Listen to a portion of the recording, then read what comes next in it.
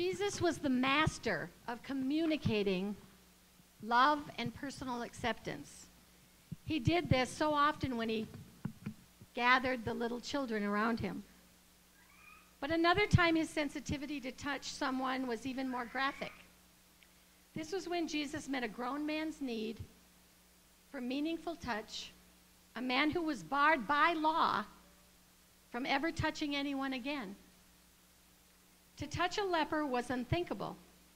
Banishing lepers from society, people would not get within a stone's throw to them. In fact, they would often throw stones if they came near. With their open sores and dirty bandages, lepers were the last person anyone would have touched. Yet the first thing Christ did for this man was touch him. Even before Jesus spoke to him, he reached out his hand and touched him. Can you imagine what that scene was like? Think how this man must have longed for someone to touch him, not throw stones. Jesus could have healed him first and then touched him. But recognizing the deepest need of this man, Jesus stretched out his hand even before he spoke words of physical and spiritual healing. The promise of God's love and forgiveness are real, as positive as human words can make them. But like describing the ocean, its total beauty cannot be understood until it's actually seen. It's the same with God's love. Until you actually experience it, when you actually possess the peace of God, then you can understand the wonders. It is not something that you can do with your mind. Your finite mind is not capable of dealing with the greatness of God's love. Your mind might have difficulty explaining how a black cow can eat green grass and give white milk. But you drink the milk anyway. How a seed can blow and land in the soil and grow into a mighty tree. Our mind cannot understand the infinite love God has for us. Yet in our state, our dirty state filled with sin, God sent his Son to save us and clean us and make us white as snow. Out of love for you,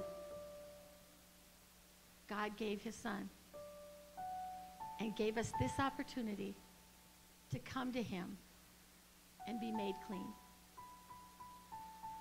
We can take our sins and the dirt that we've gathered this week and lay them at the foot of the cross. That's how much he loves you. Let us pray. Heavenly Father, we thank you for the gift of your Son. We thank you for being touched by the love of God. Hear the silent confessions of your children.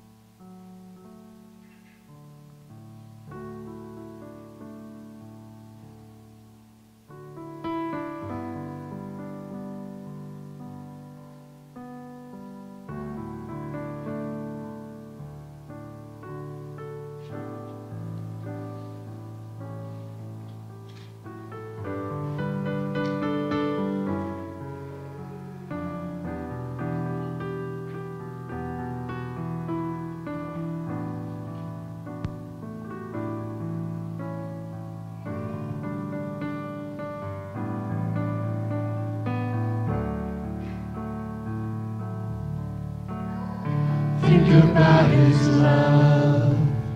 Think about his goodness. Think about his grace that's brought us through. For as high as the heavens above, so great is the measure of our Father's love. Great is the measure of our Father's love.